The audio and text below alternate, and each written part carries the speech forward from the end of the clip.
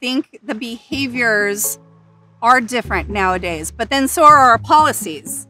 And I think we also have to take a look at that right now too, because some of our policies is driving why we're seeing certain behaviors in the classroom. And that's another one we don't want to really talk about.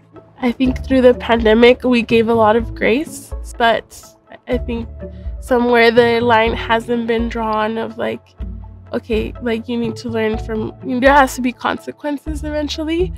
I think maybe we used to be a little too harsh and then we overcorrected.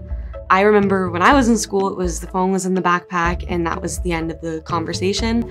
But now there's really no set in stone rule for the teachers to enforce to then help the kids have structure to make it so that they can focus in class. That has kind of become a pattern I've noticed with a lot of rules, not just phones, where a lot of the rules feel very unclear. And I think the students know that the rules are unclear and that the teachers' hands are a little bit tied as far as enforcing the rules goes.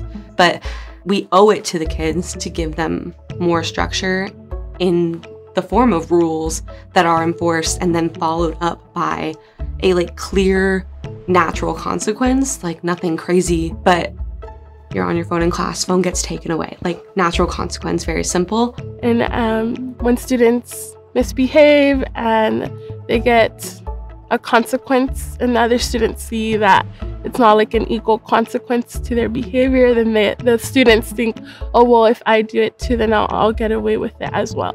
7th grade, middle of 7th grade, I started getting in trouble for calling people names because I was getting called names, and I kind of started stealing from people, which in return I got in trouble for.